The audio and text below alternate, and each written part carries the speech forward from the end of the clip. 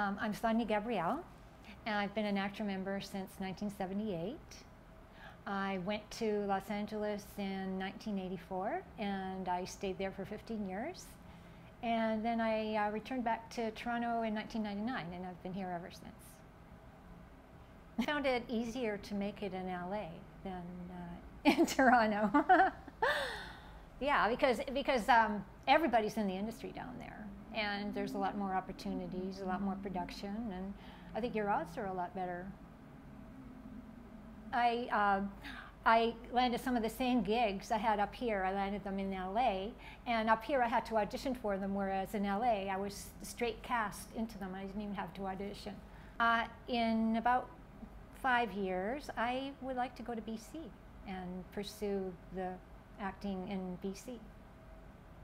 And in fact, I don't even plan to retire. I plan to work as an actor, you know, during my golden years.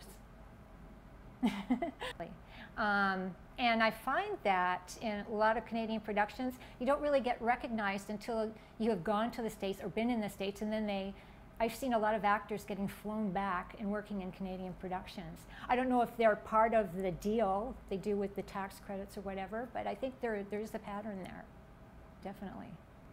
Yeah, you definitely have to go to the States to make it. You don't make it up here. It's sort of, after a while, it becomes sort of a dead end. Yeah.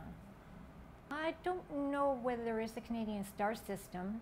I attended a seminar once, I think it was Women in Film, and someone asked, what does it take to become successful as an actor? And believe it or not, the casting person said, marry a producer. And I found that with the Canadian star system, a lot of them did marry their producer, such as Anne Murray, Sonia Smits, et cetera, et cetera. Do a lot more of our own productions rather than relying on US runaway production. In fact, I find Canadian sets to be much better than US sets. The catering is definitely better, and the treatment of the actors is better, and they're more elaborate, I think, and more prestigious than American sets. I do prefer to work on a Canadian set when I'm here, actually. Yeah.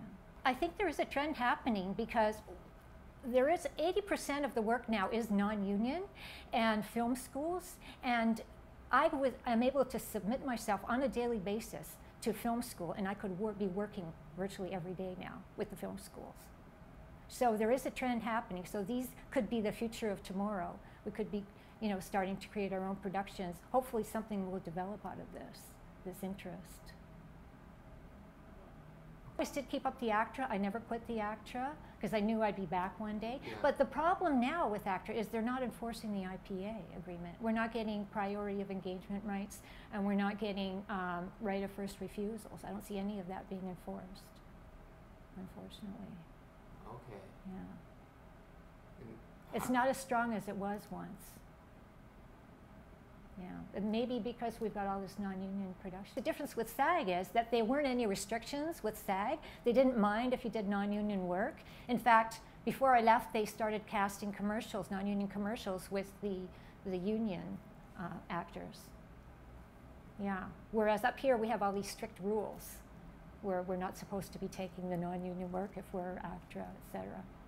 Appearances, talk show appearances, game show appearances, documentaries. Up here, we don't get paid for any of that. As well, if we want to work for the Film Fest or film markets, they'll pay us in LA, but they will not pay us in Toronto.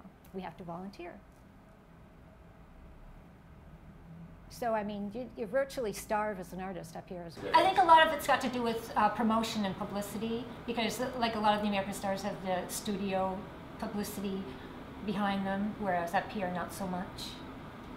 You know, there's more independent production, and you know, and also CBC also has separate agreements from ACTRA now, and I think that kind of makes a difference as well.